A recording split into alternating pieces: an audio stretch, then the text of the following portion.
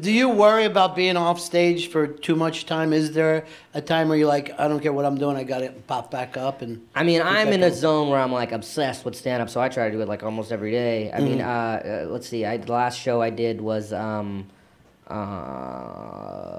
Saturday night. I did 2 shows in Ottawa, and so I haven't done stand-up in, what is today?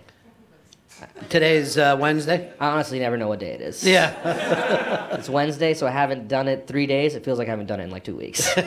I should have done it yesterday. I didn't, but I should.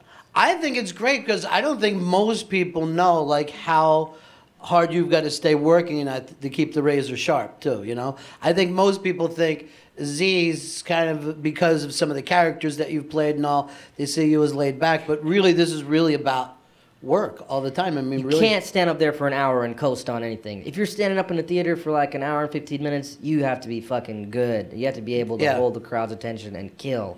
And to do that takes a ton of work. You can be the most famous guy. You're not going to be able to keep those people entertained unless you're tremendously hardworking. It kind of reminds you of athletics where a lot of people think, oh, because it isn't that season, you know, like suddenly Kobe has off for 6 months, but he's working the entire time, you know, to keep it. I mean, you look at the comics that are really good. They work their fucking asses off.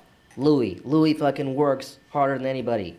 Everyone talks about Hannibal these days. Hannibal does stand up more than almost anyone I know. He's up all the time. He's doing stand up all the time. You know? Yeah. Those people that work hard, it pays off. The more stuff you do, stand up so much for me is about repetition and refining. Like you have a joke, and with jokes, it's so interesting. You have like one word you can change, and it'll change a joke from like an okay joke to like a killer joke. So the more you do it, the more you kind of find these little moments, the more you kind of have different attempts at throwing darts and seeing what sticks. So the more sets you do, the better you're going to be.